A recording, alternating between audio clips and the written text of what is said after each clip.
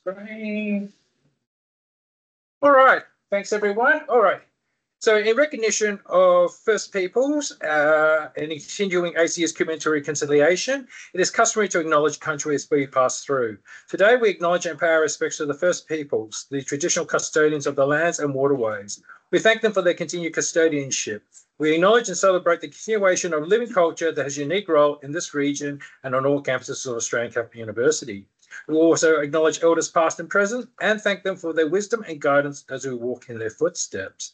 So I'd like to call upon Professor John Marshall-Reeve to introduce today's brown bag presenter.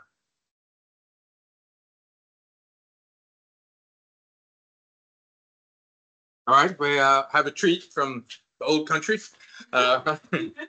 for Abigail Parrish. She's from University of Sheffield, which is kind of north of London, well north, if you know Liverpool and whatever say the Liverpool. Manchester. Yeah, Manchester up there. Call it God's own country. Yeah.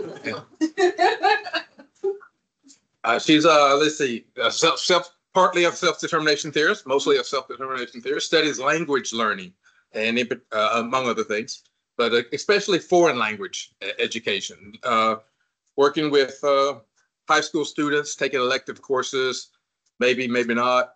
So motivation's an issue, she finds. And a lot of these students, according to the articles I saw, have controlled motivation and they struggle with their engagement and skills and things like that. So I don't know if we'll hear some of that, but that's what I picked up as kind of very STT. And the floor is all yours. And now I do want to say another reason she's here and highly valued is because Dom Lee was her student, and we got in contact through Dom Lee and they have a history together, and now we all have a joint history, which we're very grateful for. Hi everyone, I'll come and stand here.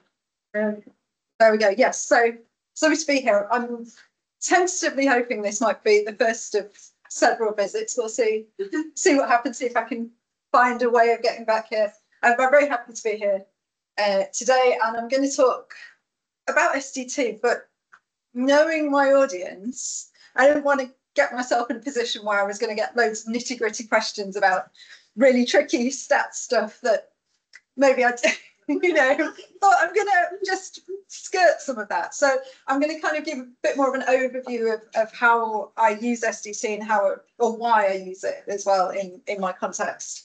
And let's not get too much into, the tricky stuff.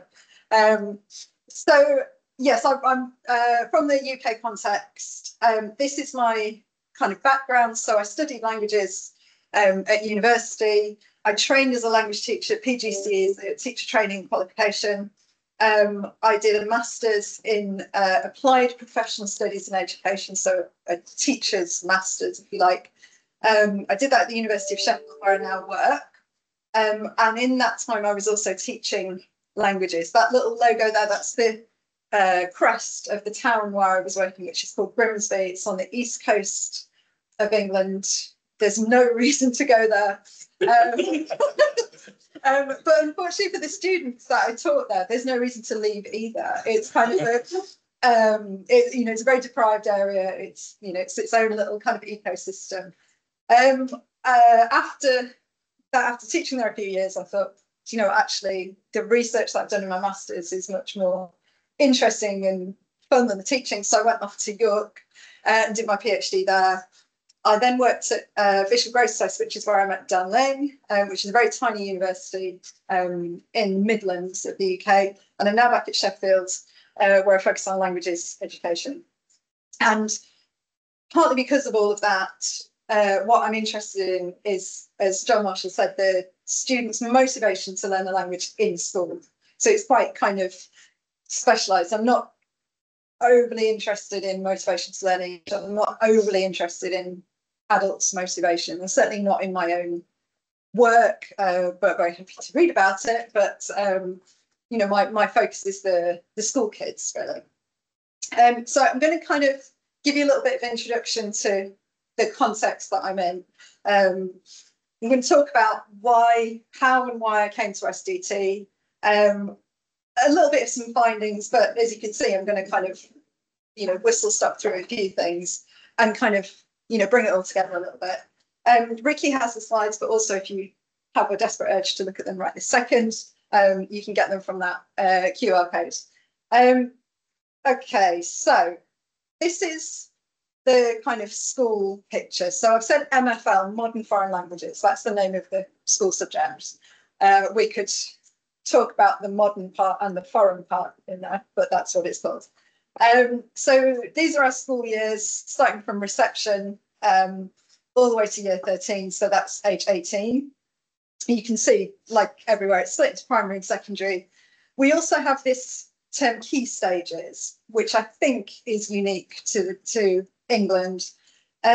So in secondary school, we've got key stage 3, which is the first 3 years. Key stage 2 is 2 years. Key stage 5 is 2 years. And language learning is compulsory at the end of primary school and the first 3 years, key stage 3 in secondary school. Beyond that, it becomes optional. And that is that kind of secondary school, or, I guess, what would you call it? Kind of lower secondary school, maybe. It's what people would refer to it as. That's the bit that I'm interested in, really, especially the GCSE part. So that GCSE is our exams that they take at age 16. And usually a language is an optional subject, but not always. So there's a whole policy thing going on there about whether or not it's compulsory, and I'll kind of come on to that a little bit more. So that's the kind of picture we're looking at. It's the key stages, it's the terminology that is quite unusual. And this is a graph by way of kind of explanation why I'm interested in this, really. These are entries into the different GCSE exams over time. So top line is French, and the orange one is German. The purple one that goes up is Spanish, and then along the bottom is all the other languages. And that's really what we teach. So I know here there's Korean and Japanese and things. We have very little of that going on. And you can see there's been, generally this decline. Spanish has increased because it's become a bit more kind of fashionable, I guess, and kids and parents say they want it because they go on holiday to Spain. Although if you know anything about Brits in Spain, they don't speak a lot of Spanish and they don't behave very well generally. But Spanish has become more popular, and German, which was my main language at school, has dropped right off. So policy, this is kind of the turning point there.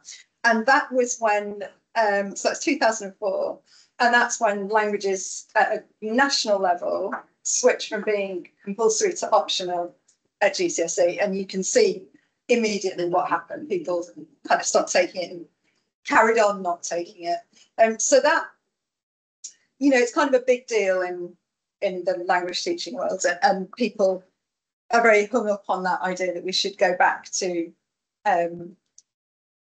compulsory languages, which by now would be impossible. It would take a really long time to get back there. But that's the kind of picture we're looking at. I'll talk a bit about that kind of bump in the middle. I think later on, possibly right now.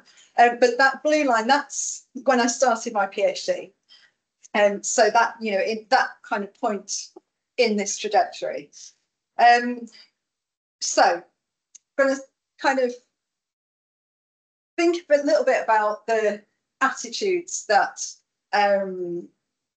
students often have. So this is some qualitative data that I've got. I don't like qualitative data very much. I like it because it gives you a few, kind of nice little phrases that you can use. But a lot of my colleagues do that kind of build your feelings out of Lego, draw a nice picture kind of research. I don't like. But I do have some nice quotes, and I've copied these exactly from what students wrote on questionnaires, so you can see it's their language, not mine. So the international language is English. Why do I need it, meaning a foreign language, when I'm not off to a country where they do not speak a language I do not know? You should not learn other languages because everyone should learn English. you know. They're boring in capital letters, and we shouldn't have to do them. Everyone should speak English. So you know, you get a sense of what's going on here in terms of attitudes. And this one is my favourite. I'm happy speaking my language. Why would I want to learn any other? So all of this kind of thing. And when I was a teacher, of course, I got this all the time. I got a lot of, you know, why do I need French? I'm not going to travel anywhere. What's the point? Everyone speaks English, blah, blah, blah. You know, so that in a way was my kind of starting point. And I've got, you know, various data suggesting that those attitudes are ongoing. So I did my PhD at York, as I said. Anyone been to the University of York? It's very nice. It's a good fact. The largest plastic-bottomed lake in Europe. So if you ever want to see that, you know where to go. University of York. It also has this. That's called Central Hall. It's like the main auditorium. Graduation looks a bit like a spaceship landed in the middle of the lake. So yeah, I was there 2013, 2017. So you know, that was that kind of interesting part in the graph that we saw. And by way of how did I get to STT? When I started, I didn't know anything about anything. Right? You know, I'd done my master's, but it was, as I said, applied professional studies. It was kind of more about being a teacher. Watching a presentation. What's up? Anything else? So this is kind of how it went. My supervisor said to me, You can rotate them. "What's your theoretical framework?" And I was like, I don't remember. And you know, I just didn't know what she was on about. She kept saying it to me. What is your theoretical framework? What? And you know, I knew I wanted something about motivation, but I didn't know anything about motivation. I just knew I wanted to explore it. I had no idea what was going on. Eventually, and of course, she didn't say to me, "This is what a theoretical framework is.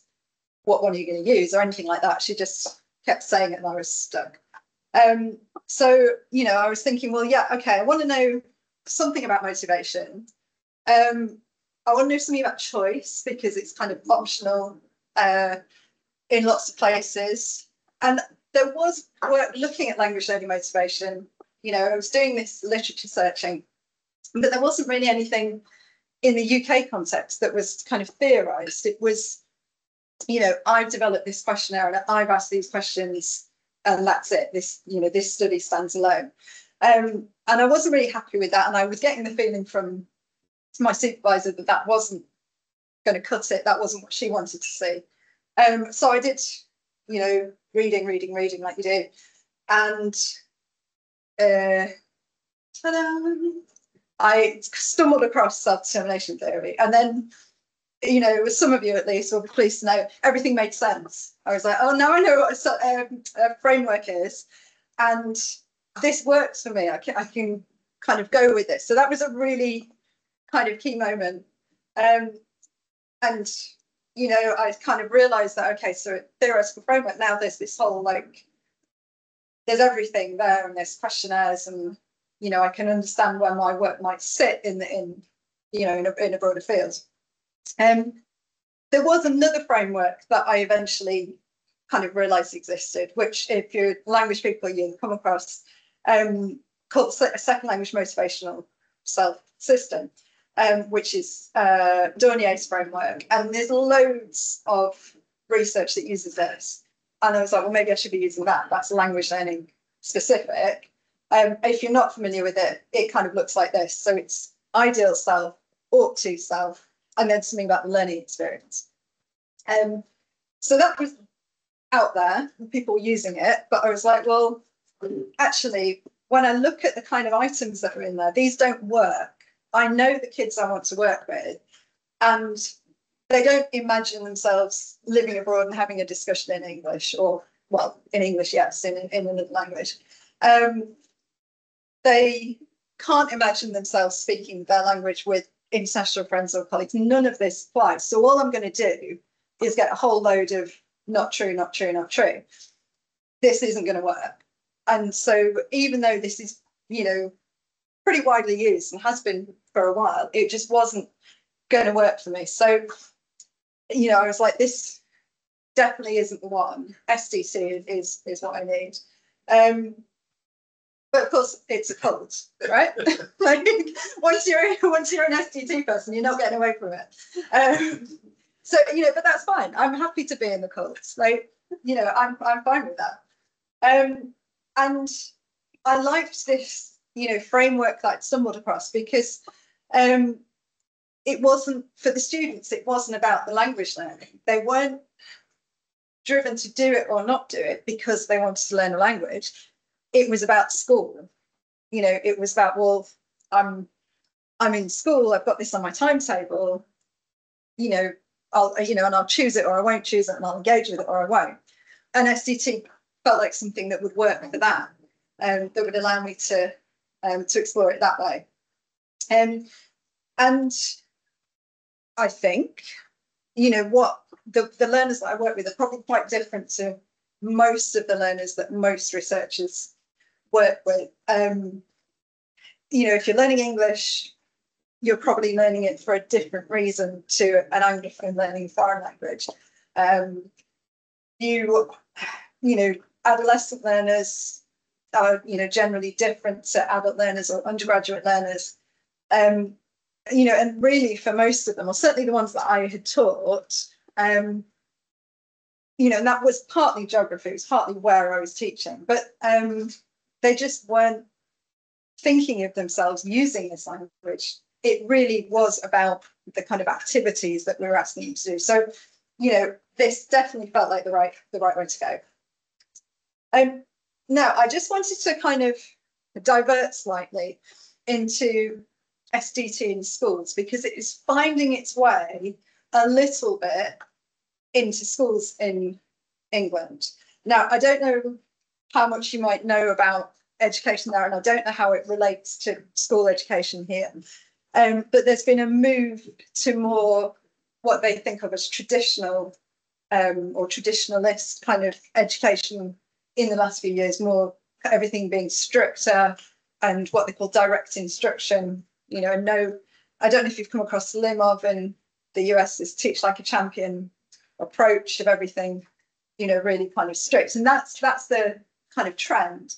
And a couple of, we call them academy chains or trusts, have picked up on this. And there are organisations that run groups of schools. And they've kind of discovered SDT and they've turned it into posters, which is marvellous. So these exist in some schools, they're on all classroom walls in certain schools.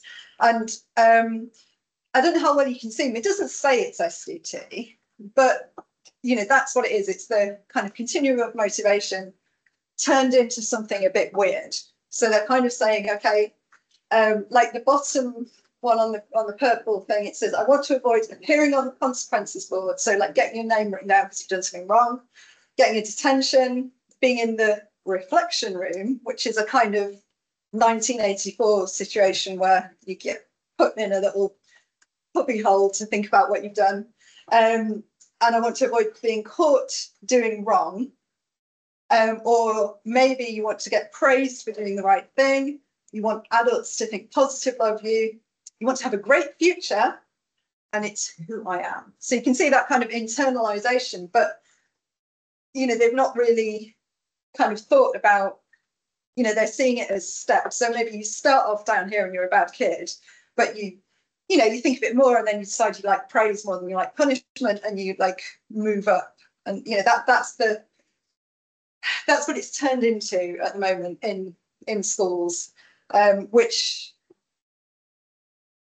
is, like I say, marvellous. But we've got this. But I just thought I'd, kind of show you those as a little aside. Okay, so in terms of what I do, I use the self-regulation questionnaire academic. I know some of you are more SDT than others in here, but I'm kind of assuming everyone is familiar with this stuff. But that doesn't have a motivation in, so I add some of those items. I sometimes use the basic needs stuff or the learning climate questionnaire. And then I think about various contextual things, but I don't like the basic needs items for schools. I don't know if how you guys feel, and this might be something interesting to come back to. But I don't feel like these work very well in a school context, because school kids don't have a free choice of what they can do. They're told what to do. Maybe that, maybe the teacher supports some kind of choices somehow, but it's school. Yeah, people are like that, the relationships ones, relatedness ones kind of, work a bit better maybe. But the real issue I have with the autonomy ones, I don't feel like the way they're characterized here really works. But I haven't done anything about that. I haven't come up with the Abigail Parrish amazing autonomy scale or anything. But maybe I will, or maybe I won't. So yeah, it might be interesting to come back to that. But I do use them, but kind of in a kind of half-hearted way, really. So I'm going to show you a few different bits of the kind of stuff I've been finding in different studies. And I thought I'd show you what winter looks like as well. It doesn't look like that. It's like that. So one of the things I did, this is from my PhD, but it still hasn't found its way into the world. It's in this kind of, I have written it up as a paper, but it's in some kind of review limbo. So I asked them about their favourite subject, which, in case any of you are working with young people or maybe thinking about working with young people, this was really taught me something, because I did this fancy Qualtrics questionnaire where, one response was piped into another. And the first thing I asked them was, what's your favourite subject? And then that subject was going to be piped into the question. But because teenagers are teenagers, quite a lot of them wrote things like sleeping or Minecraft or something like that. And then it turned into the next question. It said, why do you do your work in sleeping? And they all got really embarrassed about what they did. But anyway, so, essentially what I found here was that their favourite subjects, which was very rarely languages, they were, they had, kind of general higher motivation, autonomous and controlled motivation. The scores were higher in the favourite subject, which, I don't think is like some revolutionary finding or anything, but, it was interesting to see that.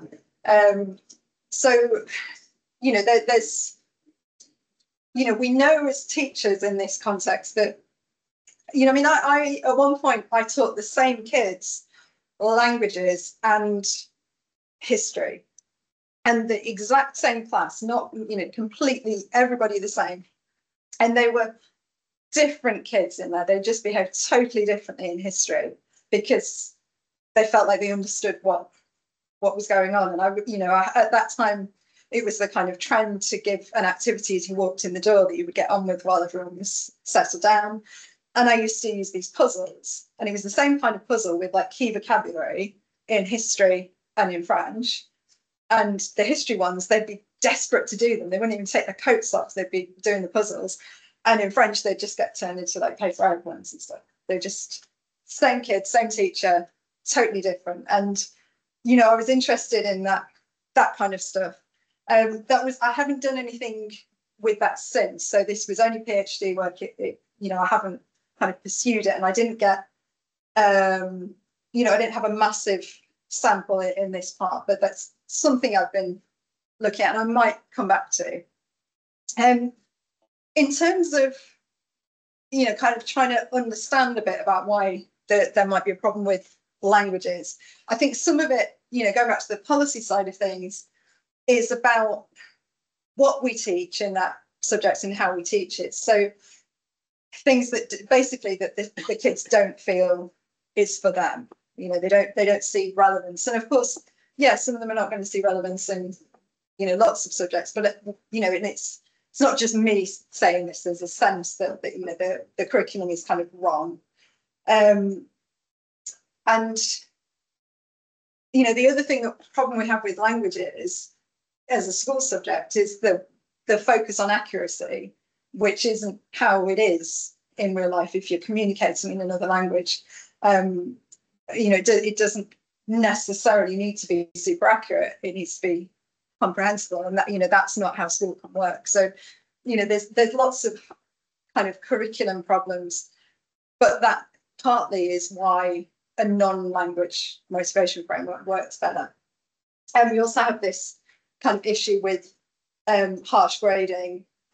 This is from, we have this organisation called Education Data Lab that produces these, you know, various analyses of educational data. And essentially, you know, there's German at the top, then there's computing, French, Spanish, you know, and those are the most harshly graded subjects. So you know, the same kid will get substantially lower grades. Down at the bottom is art and design, and also something called food preparation. Is down there. So if you want, you know, an easy grade, food preparation is the way forward. So that's part of the problem as well, and the kids know that. So in terms of thinking about choice, if they're kind of easy, you know, they're not desperate to learn a particular language, why would you pick them on where you're going to get the lower grade? We also have this issue related to it being, you know, compulsory and optional. I know that happens here as well. So obviously there's a kind of a status issue. If that's something you desperately want to learn about, there was a little discussion kind of around the time it was made optional in a few papers that is quite an interesting way into thinking about it. So choice. Why is that there? I don't know. Let's ignore that one. I don't know where that came from. Choice. So, you know, we saw in there, I don't, you know, that's a similar but different version, but you can see that, you know, the trajectory that students are not choosing it. But in terms of the grades, the ones who are choosing it are generally getting better grades. So grades have gone up over that time. So I've said here it's grade C or 4 and above. They changed from letter grades to number grades a few years ago. So they've generally been on this upward trajectory. You can see at the end there's like a COVID thing. I don't know what happened here, but they did teacher assessed grades rather than exams. And weirdly, the teachers were quite generous. So every subject has this kind of weird bump around them. But you can see it seems to be reverting to where it was. So, you know, a nice, you know, like an implication of that aligns nicely with SDT is that, you know, to choose it, they're choosing it autonomously, and they're then getting, you know, better outcomes, which is what we would expect, although that's, you know, correlation causation rather than actual data. Yes, that's a COVID effect, and yeah, point wrong where it became optional. So again, this is PhD data. So at that time, which was when there was a kind of bump in that graph, I asked them, did you have a choice? And I gave 4 response options. Now, I'm not, you know, with kind of hindsight, I'm not very happy with these, but these are what I gave them. So yes, it was up to me. No, everyone in my school takes a language. So basically, free choice or it was compulsory. And then I can't even really remember why I split it up like this, but I had this, I had a choice, but I felt under pressure, which I think I was trying to get at things like my parents made me, you know, that kind of thing. Like, you know, there was a sense that I should do it. And then a similar but different item about my grades. And that one is the kind of one that's linked to policy and linked to that issue in the graph. So here, so you can see that suddenly more kids were taking it, and that's to do with this policy called the English Baccalaureate. Okay, so I don't know if you've heard of it, probably not. A baccalaureate, you know, like in France, for example, like a collection of subjects that you take a school leaving certificate. And the government had this idea of what it meant to be educated and what subjects, you know, you really should know to be educated. And they decided to put this together into this baccalaureate, which was 5 GCSEs that you had to take to get it. And I've said, is it a response to the crisis, meaning that kind of declining trend? Probably not is the answer to that. But so they're interested in these 5 subjects. Originally, it was going to be a certificate that students got. In the end, it didn't become that. It just became a way of measuring schools, like a performance measure. And the government said these are subjects that are essential to many degrees, open a lot of doors, this kind of instrumental reason. And it's ideological. There's no kind of 2 ways about it. The government was like, these are the things that are important. This is what it means to be educated. This is what you should be doing. And this is what it looks like. So English literature and English language and maths and some kind of science thing going on in there. And then a language and humanities subject. And you can see there's well, I think it's 19 languages are available, but there's only 3 that really any school teaches. But if you happen to be a native speaker of one of those languages, you could get put in for the exam and get that qualification without studying for it, or the school having to provide actual teaching. So that was quite nice. So languages were prioritised in that, but we saw somewhere there was a bit of an upturn, but not loads. And it was kind of good for languages in that they became a bit higher status. But there's still this harsh grading thing and all of that going on that means that it didn't really quite work out how it should. And in fact, the government had this ambition rather than a target that 75% of students would take all of those subjects by 2022, 90% by 2025, and it's got stuck at 40%. It's like it's not going anywhere. It's been that for 3 years. Anyway, that was why I asked the questions the way I did, because schools at that time were streaming pupils onto this EBAC route. If they thought they were likely to pass all those, they were streaming them, and it meant that students who didn't want to take a language were being made to, because the school wanted like the numbers. So that was why this grades group was there. So it's kind of an EBAC pathway. So this is how it's split up in terms of who'd had a choice. And essentially, these were the types of motivation, types of regulation that were significantly higher in those groups. So the ones who had the free choice were definitely more autonomously regulated than the others. It was quite interesting to find that in schools where everyone had to take a language, there was higher intrinsic motivation, which I think is to do with like the status of the language in those schools. The fact that it had always been compulsory, the students had joined the school knowing that, they knew they had to do it. Maybe parents had even chosen the school for that reason. And it was perhaps taught in a different way. That's my kind of hunch about that. And then the ones on that EBAC pathway were more externally regulated. And that weird pressure, like option, I felt under pressure that was, a kind of, with hindsight, a mistake. That one didn't really tell me anything in here. So that's what I did there. And I tend to be, this is partly why I said I'm not going to get into too much stats. I tend to do more group comparison stuff, right? I'm not a big modeler. I'm not looking for what predicts what, or I haven't been. I've been looking at just what's different between my different groups of students, rightly or wrongly. I've also got this little table which I pulled from one of the papers with a bit more of the kind of stats in. That's the same data, but I'm not going to dwell on it. More recently, I've done some stuff kind of looking at over time, but it was a cross section. So it was a one-shot questionnaire, but with students in different year groups. What we found there was that in the key stage 3, so the first 3 years of secondary school, they started off fairly autonomously motivated, and that declined each year.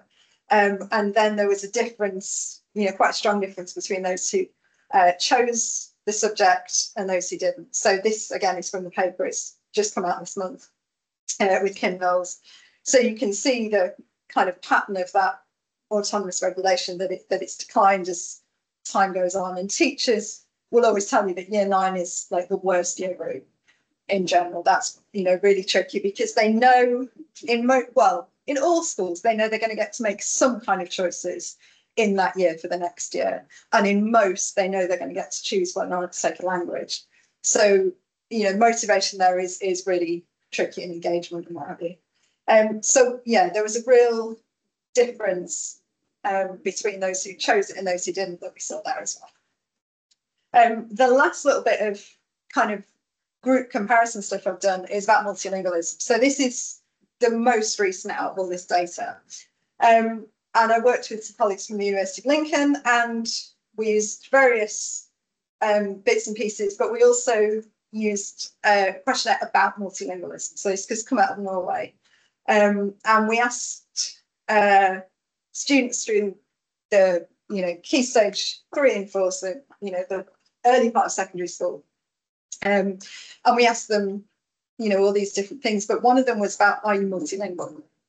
And we were surprised actually to find how many said they were, because of the area we were working in. It was more than we expected, but there were quite a lot who said they weren't sure, which we think also suggests that they're not, and they didn't really know what it meant. But what we found in that was that the ones who said they were multilingual were essentially more motivated. Let's put it like that. They had higher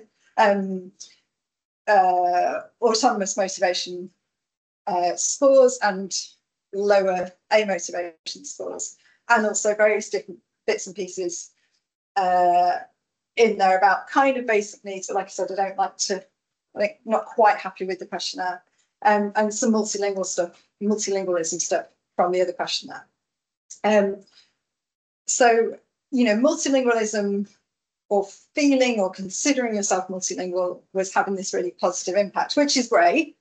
But, you would assume not everyone can be multilingual, and that might be nice, but we can't do anything with it. We can't necessarily take it to teachers and say, here's a way forward.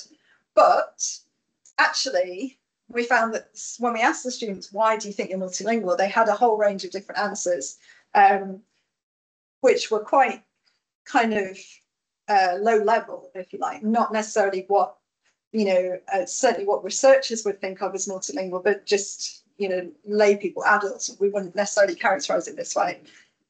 So counting and greeting people, doing karate apparently makes you multilingual, kind of knowing Spanish. But then we did have some who were probably, by most definitions, multilingual. Polish is a very common, very common language. A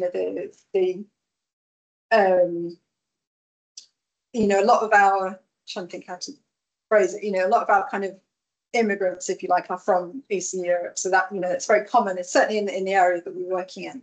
I know English and Turkish, I can link them together to be more understandable.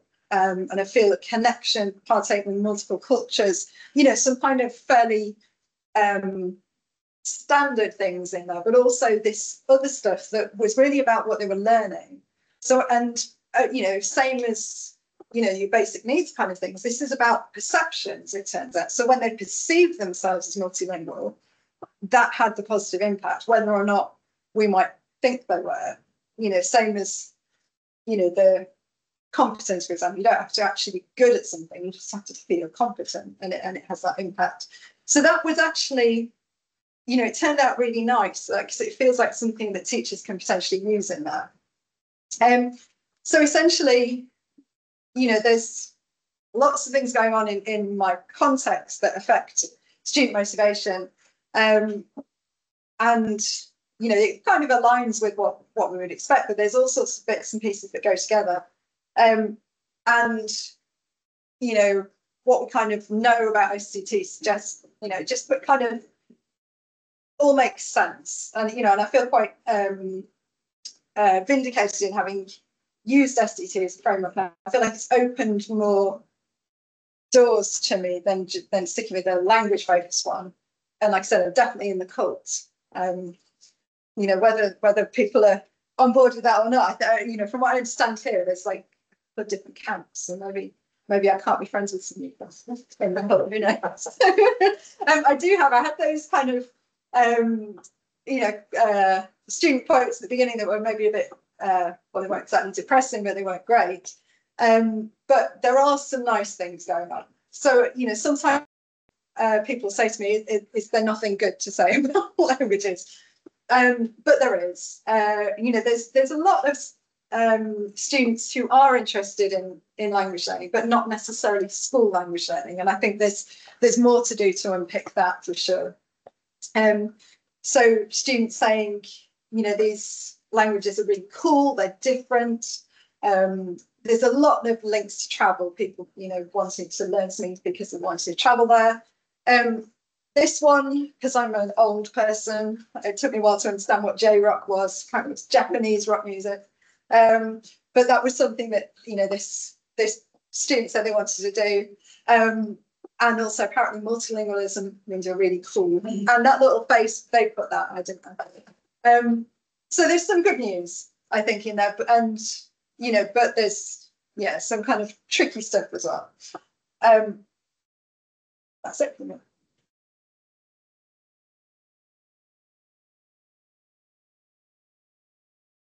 Yeah. Very happy for questions. Don't get picky about numbers. Let's talk concepts. Questions from the floor? So first of all, sorry, I arrived too late, so maybe my question is irrelevant. Can you go back to the table with the different types of motivation? I saw there were some correlations on the right and some medians on the left. Are you going to ask me about numbers? Yeah, sorry. My question is irrelevant. So, not that one? It's further back. Further back, okay. I was installed. That, no, I think Further it was back. before Yeah, that.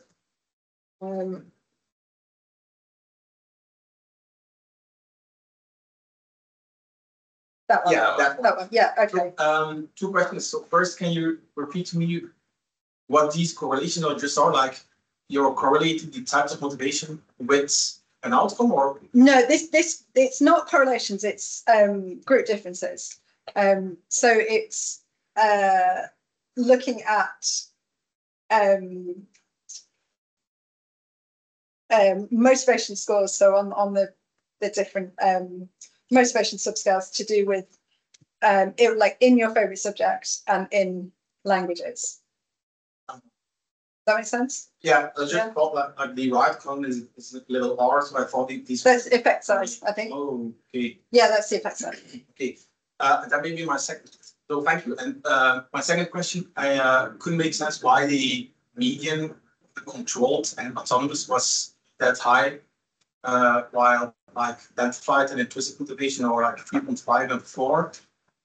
Sorry, say that again. So, so I see, for instance, the median of intrinsic and identified motivation is 3.5 and 4.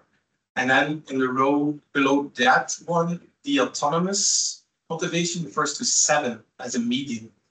I just couldn't make sense why this was the case, as autonomous is like a combination of identified and intrinsic motivation. Yeah, I don't know. Yeah. It does look like a mistake, doesn't it? Like, yeah. That's the same. Yeah, it does look like, yeah. Yeah. So, Yeah, maybe I've done it. It might be a mistake. okay, that's fine. But it's good that you pointed it out. No. Because I can check it. Yeah, sorry. I haven't got an answer for you, but I'm grateful for you to flag it up. Yeah. Thank you. Herb? I suspect that your autonomous is more a measure of I chose it because I liked it or something like that. And because they were looking at their favorite subject, it's almost by definition, they'd give it a very high score. But that wasn't my question. My question was, you said something about you thought the STT continuum was dubious for language learning. And did you have... No, not the continuum. What did I say? I said it wasn't convinced with basic needs in the classroom. Did I say something about the We continuum? didn't like the autonomy aspects. Why wouldn't Yeah. basic needs be relevant in the classroom? It's not that, no, yeah, I didn't mean to say they're not relevant. What I meant was that the items that, that I've put up here, from that scale don't seem to capture, I don't feel, and I'm very willing to discuss, that they capture the classroom experience all that well, because yes, it's perceptions of autonomy, but the way school works and the structure of school is that there's very limited scope for autonomy. And Yeah. when I think about that concept, I just don't feel comfortable with them. Do you Okay, see well, what I mean? I'd be real interested in hearing John Marshall's perspective on that, because I think the work that he and I are doing would suggest that it's quite relevant.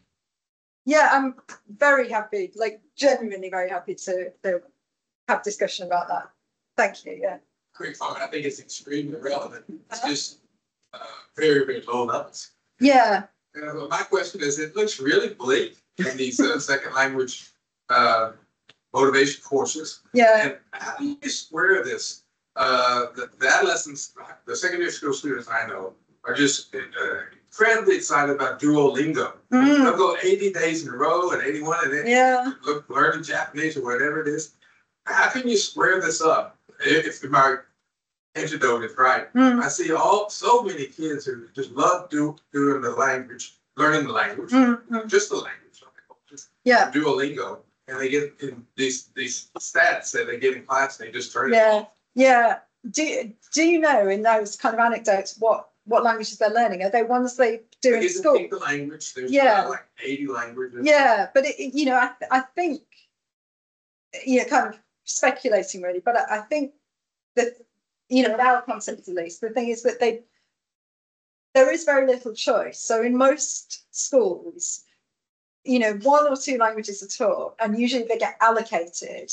So they don't get to choose which language usually. And there aren't certainly to British kids, the Asian languages are more like exotic and exciting, and they like the culture part of that. So they tend, lots of them have an interest in learning Japanese particularly, but it's not taught in schools. So I guess maybe that's part of that, it's that way they can learn the one they're interested in, and in school they're stuck with the one they're given. And also, I mean, I can't, compared to the Australian one, I don't know, but some of what we teach is like, it's not interesting in the slightest. What do these classes look like if I'm going to preach class? Yeah. Just miserable. Kind of, to be honest, kind of. It's hard work. Like the teacher has to work very hard to get anything out for kids. They don't want to speak. Of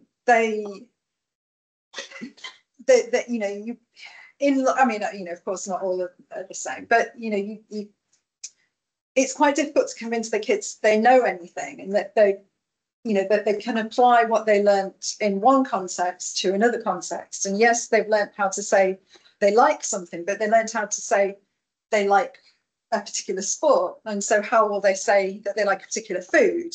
That's just impossible to make that connection somehow. And so it always, as the teacher, always feels like very hard work. And the kids, because they, partly I think because it's either right or wrong. There's no, oh yeah, that's good enough. Like there might be, if you were having if you traveled abroad and tried something and you were like mainly understood, that would be okay, and you would get what you asked for or whatever. But it doesn't work like that. It's like it's either right or it's wrong, and more often than not, it's wrong. And then that kind of competence, is competence frustration all the way. So there's the teachers are doing the best they can in the environment they're in, but the environment is just really not a good one. It's not a great place, great kind of system for actually learning a language in. And so I think when students can pick up their phone and do it in their own time, you know, it's more appealing, and there's, yeah, you know, there's lots of things that are kind of just a little bit wrong, and they all come together to make, yeah, it can be, you know, it can feel pretty bleak, I think. But it's not that the kids aren't interested, it's that the lessons and the curriculum and what have you just doesn't, you know, they just don't support it really. It's just some comments there from Jenny. Choice one. Okay. So Jenny, did you want to say anything? Sorry, I didn't mean to put you on the spot, but you're on mute. I'm not in a quiet environment. I'm actually on annual leave, but I will say, if anyone wants to question the comment, it's basically just a bit of context for Australia. If the children, if you do language in your final VCE, Victorian Curriculum examinations, it's weighted more highly, and so yeah, it's reflected in their ATAR. That's interesting. That is interesting. I mean, you know, I'm not while you're on annual leave, but I would like to know more about this kind of stuff. So, you know, like anyone who's got insight into that, you know, very happy to talk and, you know, at some point, but not while you're on annual leave. No, sure. I'll be back on the 1st of July. I'm just up north in my brother's house, and there's animals and things running around, so I'll just stay on mute. Thanks, Jenny. I also understood, and I may be very wrong because I didn't grow up in Australia, so some of you Australians correct me, but I understood that language studies in Australia are also kind of language and culture studies, where you learn a lot about the culture and do some very cultural things in addition to learning the language. Could someone kind of back me up on there, whether that's correct or wrong? Skills. But I don't to what extent that's true of the curriculum as much as teachers have an intrinsic interest. Yeah. Teachers who are teaching Japanese have an intrinsic interest in Japanese culture. So I don't know if it's just something teachers. But I can imagine it would provide a really much more fun environment to teach languages than. Yeah, my school took kids too. Yeah. And we were public, not a Welsh school. Yeah. But if you talk Japanese in year 11, we can't even choose to experience the culture. That used to happen a lot more in the UK, and one way or another, you know, partly the curriculum's become more crowded, partly that kind of moved to the like traditional, you know, pseudo-traditional style of education has crowded that out. Believe it or not, some schools or some academy trusts say that you can't have displays in the classroom anymore because they're distracting. They've got very hung up on cognitive load theory, and they reckon that displays distract you from whatever it is you should be doing. So that, you know, and that's why language teachers used to do all that cultural stuff. My mum was a French teacher, and I can't tell you how many times I've stood, you know, watching her pull posters off the wall or like, you know, that kind of thing. So she could then put them on her classroom displays, and they can't have that anymore. And, you know, so we used to do that quite well. And now, you know, it happens much less. And I think that probably does have an impact. Yeah. There we go. So did you mention that the students can change the language they want to learn each year? If that's the case, I think it has a lot to do with the language teacher. Just if I don't like this teacher, I change it to another one next year. Yeah. And if not, like if they have to choose the language before they get to know the teacher or get to experience the language learning, and how can we make sure or how can we affect their choice when they have no knowledge or no experience of that language, because it's completely based on like nothing or their prior knowledge of language. So usually they don't get a choice of which language, even at the beginning. Usually it's allocated. Either there's only one on offer at all, or it's split. You know, when I was at school, it was split by surname. So the first half of the alphabet did one, and there's, you know, just like, you know, not random, but basically random like that. You know, so the students often don't have a choice. If they happen to have done 2 at the beginning of secondary school, which is very rare now, then they could choose which one to continue usually, but that it happens very rarely. They usually, well, these days they have done some kind of language at primary school, but it might not be something that's on offer in the secondary school.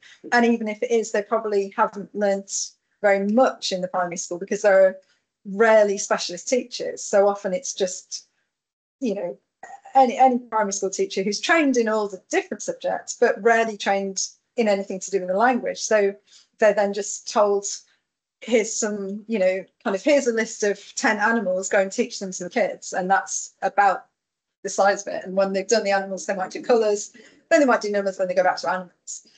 So they, you know, they don't tend to have much to go on. So you're right, like they don't, if they are able to make a choice before they start, which is very, very rare, they don't really know what they're kind of letting themselves in for, if you like.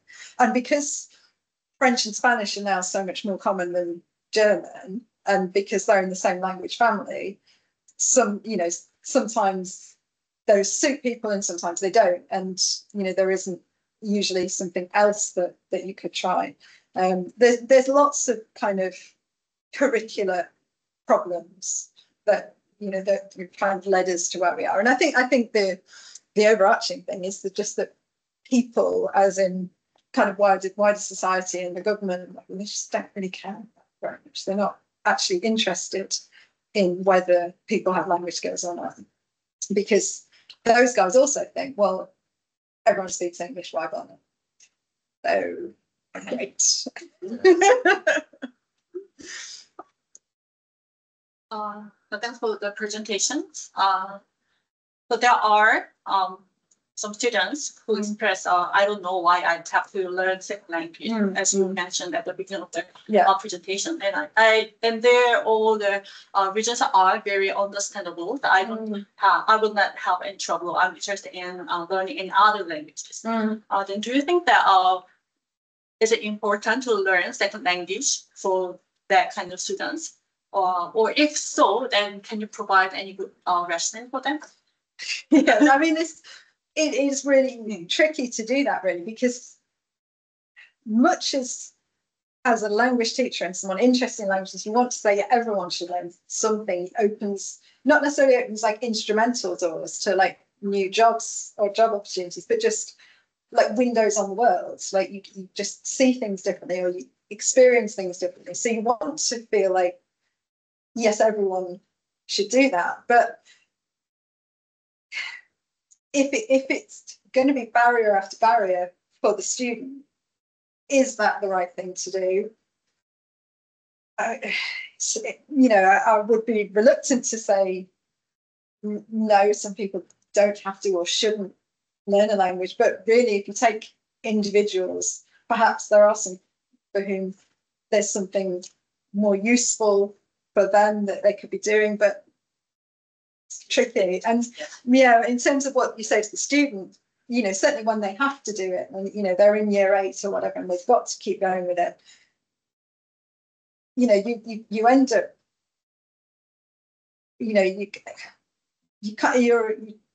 just have to kind of shut down the conversation more than anything else, because anything you try doesn't, well, in some circumstances it doesn't work. The kids that I used to teach, you know, they were from this town, Grimsby. Some of them genuinely had never left that town, and it's not a big town, and it has not got a lot to do, you know, but they hadn't left it. They didn't see themselves ever leaving. Their parents were like third generation unemployed. It was, you know, it's really hard to say to those kids, one day you might travel, you might work for this global company. I used to sometimes say to them, well, you never know who your neighbours might be, or you never know who you might fall in love with. And they were like, whatever. It didn't work. So you kind of have to fall back on, well, it's school and you've got to do it, which is not great. Any last questions? Yeah. So this is all really interesting. The thing I'm sort of wondering about is like, what do we do with this information? Yeah. And so, like, if I was to make you Minister for Education or something, install one more clock so we can do whatever you want. Sure.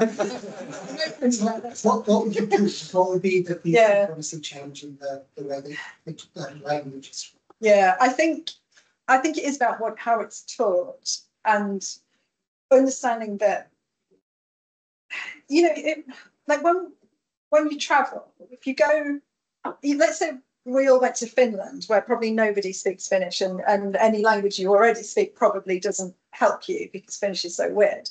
You would still find, you know, you'd get on the bus and the bus driver would be able to speak English. You'd, you know, you'd speak to the cleaner in your hotel and they'd be able to speak English. And, you know, so even people who are in quite low paid, you know, arguably low skill jobs have language skills, because actually in most of the world, language skills are not that remarkable and they're not like impossible to learn. We, you know, all of us use language all the time, whatever language it is. And I don't think school recognises that this is doesn't have to be some like impossible task. And you know, where I showed you the e-back and that big table, you know, it's in there with these academic subjects because, you know, they're kind of valuing it as something that shows you're a really good learner.